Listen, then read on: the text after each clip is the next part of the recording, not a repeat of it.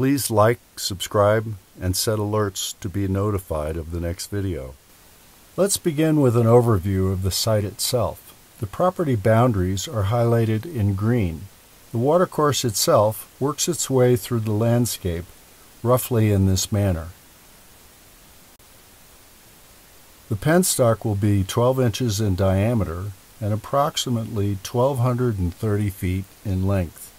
It will be buried along with an electric transmission line, which will carry the power to the control room. The head measurement of this system is only 36 feet, and the designed maximum flow rate will be for 3 cubic feet per second. Let's take a look at the intake area, where a diversion wall has been designed to direct the stream flow through a coanda screen and into the 12-inch penstock. The installation of this diversion was accomplished with a mini excavator. The stream bed is first compacted and can hold a non-permeable membrane. Then the excavator is used to position the southern section of the wall into position. I want to thank Ken Gardner and his crew for sharing all the time-lapse footage and still photographs which are used in making this video.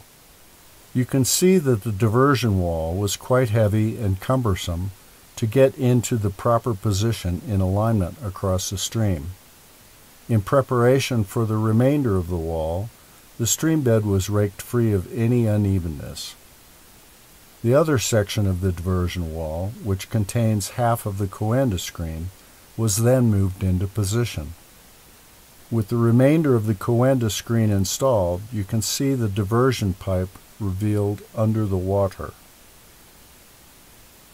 Then, heavy fill material was placed on the downstream side. A non-permeable membrane was positioned at the far end of the wall. The water nearest the camera is blocked and the necessary fittings are installed and buried, with a 12-inch wafer butterfly valve then being connected, and the excavator goes to work filling in the temporary diversion of water around the wall. This restricts the water outflow and channels the stream to its intended course, flowing over the coanda screen. The process is completed when the wall is fully weighted down with mud and rocks. Topsoil is also brought in, and a bit of gardening is done with the transplanting of native willows on both sides of the creek. Over time, this will serve to stabilize the wall's position within the water channel as a permanent fixture. With the stream flowing fully over the coanda screen, the 12-inch valve and an air vent have been installed. The diversion wall's design was planned for a potential future flood stage of up to 100 cubic feet per second. In that case, the water will flow over the remainder of the wall and still permit the diversion via the coanda screen. Heavy rocks have been placed in the flood section to ensure that they won't be washed downstream. By far the most time-consuming part of the system installation is the placement and burial of the 1,230 feet of PVC pipe.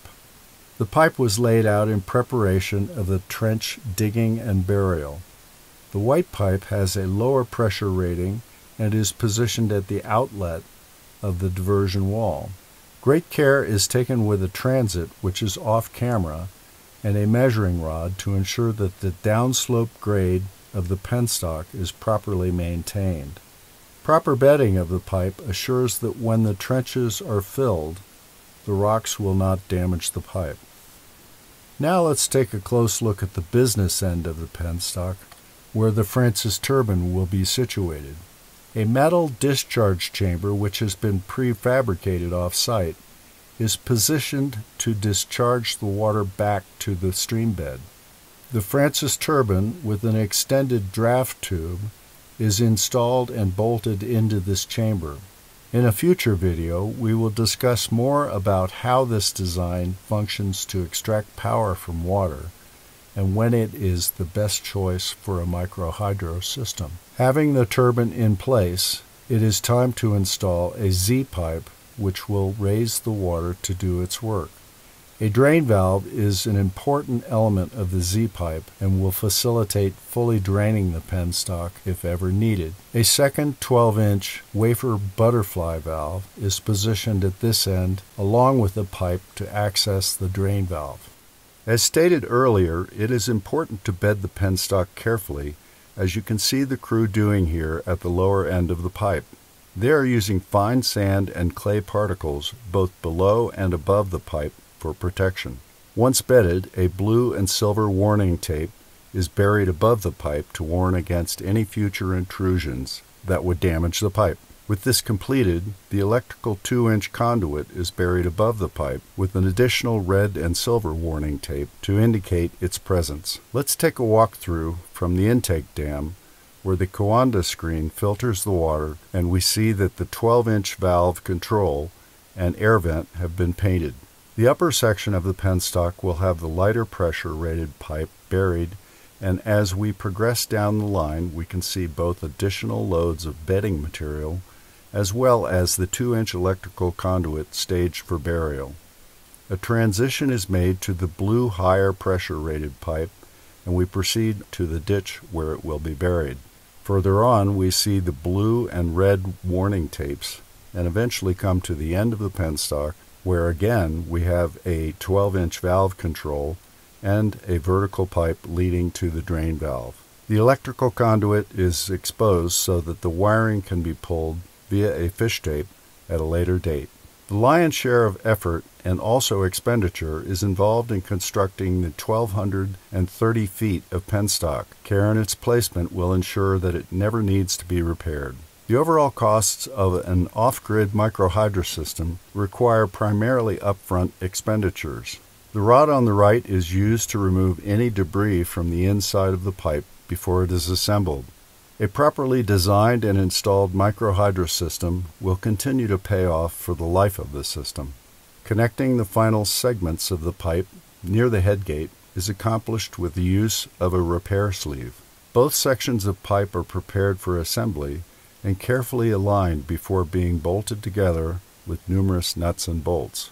With this repair sleeve now securely in place, what remains to be done is the completion of burial, the pulling of wire, and the installation of electrical equipment in the control room. But this is where we will stop. My intention is to accompany the crew to film the remainder of the project. I again wish to thank the system designer, Ken Gardner, and his crew for their generosity in sharing all of this footage and allowing me access to share the documentation of this system. And thanks for watching and learning about MrHydrohead.